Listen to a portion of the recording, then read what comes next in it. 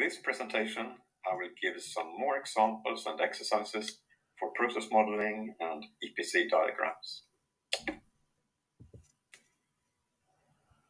Here is a small exercise.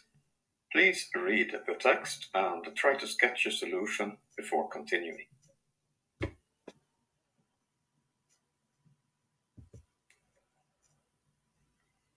Here is a solution. Note first that any EPC diagram must start and end with an event. Here the start event is order arrived. After this event comes an AND split, and we move into two sub-processes that are carried out in parallel. One sub-process is about checking the creditworthiness of the customer, and the other one is about checking the availability of the goods ordered. So let's first look at the first sub-process to the left. One outcome is that the credit isn't okay. If so, the order is rejected and the process stops. Similarly, if the goods aren't available, the order will also be rejected and the process stops. But there is also a happy path where both credit and goods availability are fine, and in this case we arrive at the AND join, which allows the process to continue with confirm order where the process stops. An EPC diagram may also contain symbols for organizational units, which are shown as yellow ellipses. An organizational unit is a part of an organization that is responsible for carrying out certain functions. For example, in this figure, the financial department is responsible for performing the credit checks, and the warehouse department is responsible for performing goods availability checks. Here is a slightly larger exercise. Please read the text and try to sketch a solution before continuing. Here is the start of the solution. First, a registration request arrives from a student, and it's handled in the function register. When the student has been registered, she will take her first lesson, and an organizational unit, here called teachers, is responsible for the lesson. When the lesson has been completed, there are two alternatives, so we get an OR split. Either the student is pretty clever now, so she's ready for the exam, and the right sub-process is taken. Or the student is not so good, she needs to take more lessons, and the left sub-process is taken. This means the function take lesson is performed for the student once again.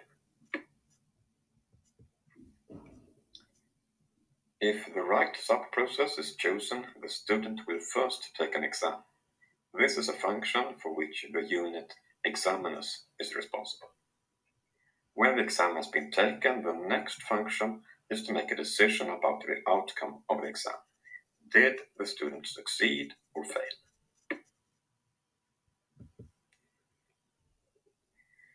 In fact, there are three alternatives here, so we get an OR split with three sub-processes.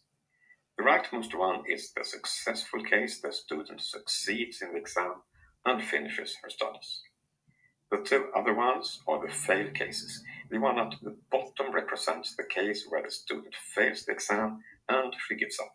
That is, she finishes the studies without having passed the test.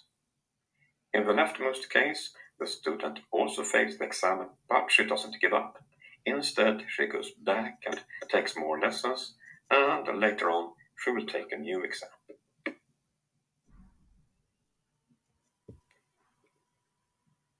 This figure shows a historical perspective on the development of software systems for supporting systems and application design.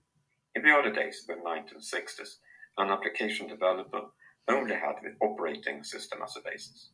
She had to build everything else herself on top of this operating system.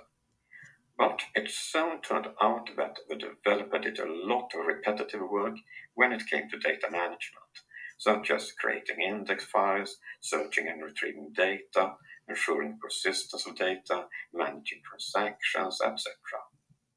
And all these tasks were quite similar across different applications. So the idea of database management systems was born, and the application developer now had access also to such a system for handling basic data management tasks. Then it became clear that developers also spent much time on user interface programming, such as screen elements, interaction, dialogues, which were also very similar across applications. So user interface management systems were introduced to help developers becoming more productive.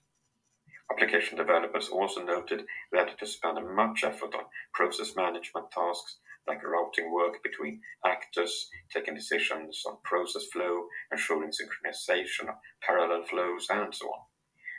In order to help with these tasks, business process management systems were introduced, or workflow management systems as they're also called.